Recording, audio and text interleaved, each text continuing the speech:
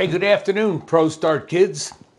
It is Chapter 12, Building Successful Teams. It's Chef Jackson Lamb at Metropolitan State University of Denver. I've taken off my chef gear and I've got on my front of the house gear, management gear.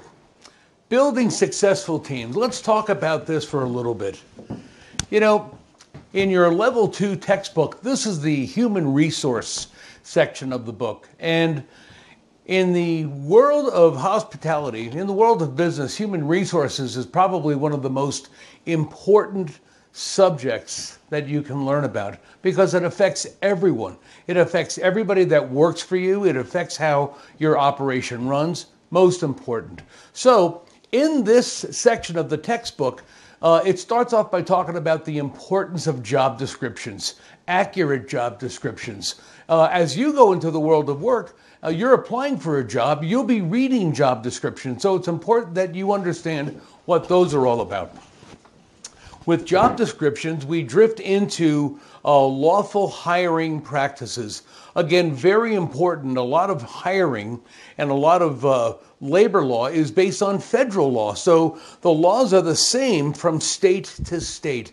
Although from state to state, we do see variations of some laws, such as the ability for minors to work late. Or what the minimum wage might be. It does change from state to state, sometimes city to city.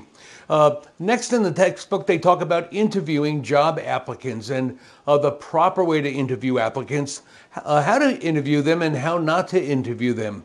And then once we have a candidate, they use the term onboarding. Onboarding is when we're bringing somebody on board. We're going to have to get them brought up to speed on the culture of a given operation, what the menu is, how things work, where things are hidden.